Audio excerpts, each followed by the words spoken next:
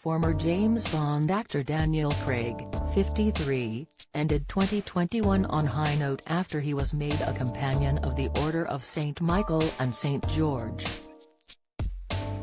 And it seems very, very fitting, as it's the same honor given to his alter ego, 007.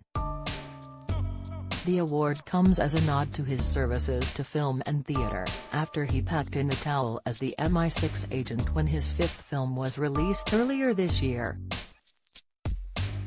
No Time to Die achieved blistering success at the box office, a nice send-off for the longest-running Bond to ever grace our screens.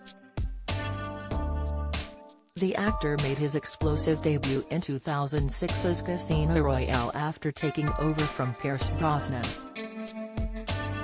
A CMG is an honor that is often given to diplomats, and the fictional spy is described as holding it in both the films and the books by Ian Fleming. It's not the only big award Craig has received his year. For his service to the character, he was the 2,704th celebrity to be honored with a Hollywood Walk of Fame in California, following the launch.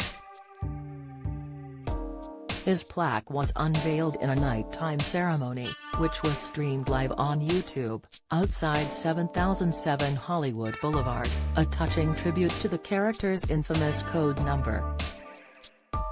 It was placed in a fitting spot too, just yards away from his Bond predecessor, Sir Roger Moore. Craig said it was an absolute honor to be walked all over in Hollywood.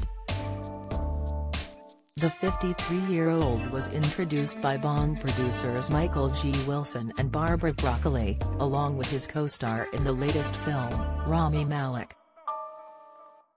Craig donned a suave James Bond-esque light grey suit with a black tie and shiny black dress shoes.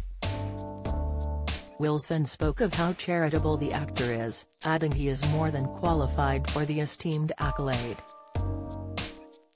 He added, "This star on Hollywood Boulevard is a fitting cap to your amazing run as Bond." Before his star was unveiled, Craig gave his thanks to his colleagues, to Michael Wilson and Barbara Broccoli. "I thank you from the depth of my heart, without you I would not be here today, thank you for those lovely words. Thank you to Rami for those beautiful, beautiful words," he said, referring to his co-star's speech in the moments before. "I never thought I would hear myself say this, but it's an absolute honor to be walked all over in Hollywood."